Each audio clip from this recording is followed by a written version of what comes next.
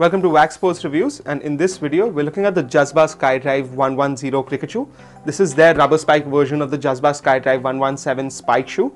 So talking about this brand first, if you haven't heard about this brand is a new brand from England with a lot of international cricketers from Pakistan and Sri Lanka using these.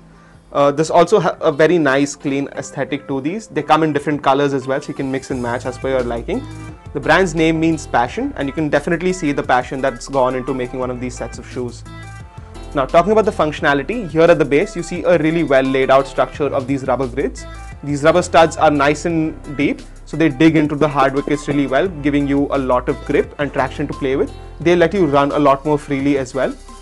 Here at the midfoot, you see a similar sort of arch support like you see on the Adidas SL22 with the Adidas torsion that they use. So it's a nice arch support there, giving you a lot more freedom and a lot more comfort to play with as well. At the back of the shoe, you see the rubber extending like you see on the Adidas SL22. So you can definitely see some inspiration that they've drawn from the other shoe there. The midsole on the shoe is similar to the spike shoe that they have. It's nice and soft and responsive, probably a little more dense. So what that density does is it absorbs all that shock when you land on the hard wickets.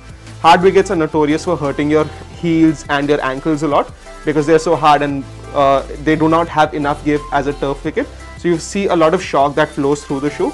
This absorbs that really well, protecting your heel, your ankle really well. So if you're a pace bowler stomping your foot hard on the synthetic wickets, this gives you a lot of cushioning to deal with. Talking about the upper of the shoe, similar to the spike version, they use a 3D crafted synthetic upper.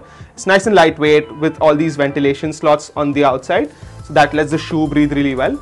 You still get a THERMOFIX heel cage here, giving you a lot of really good breathability. It's a highly durable mesh, so that helps with the ventilation across the shoe, and also has an antibacterial sheath inside, so that stops all the odor from sinking into your shoe.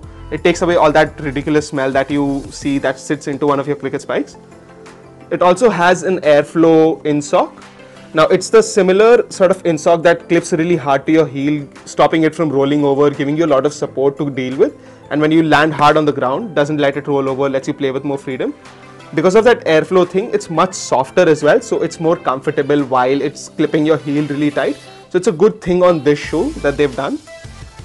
Talking about the toe of the shoe, you see the rubber from the base blending in here at the toe to protect you against Yorkers, and it still uses the proprietary PROGUARD leather sheath. Ideal for batters because it doesn't give you a black toe and doesn't rip the shoe apart either. And also pretty hard, so that protects you more against Yorkers, letting you play more freely. It's also nice and hard, one of the hardest toes I've seen in the market for a rubber spike, so definitely a big bonus there.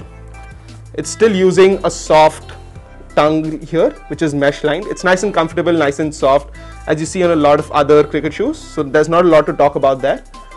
All in all, I think this shoe is a pretty good value for money. For a decent pair of rubber spikes, you get a lot of functionality on this that you see with a lot of top of the line cricket spikes. So this is definitely something I would recommend.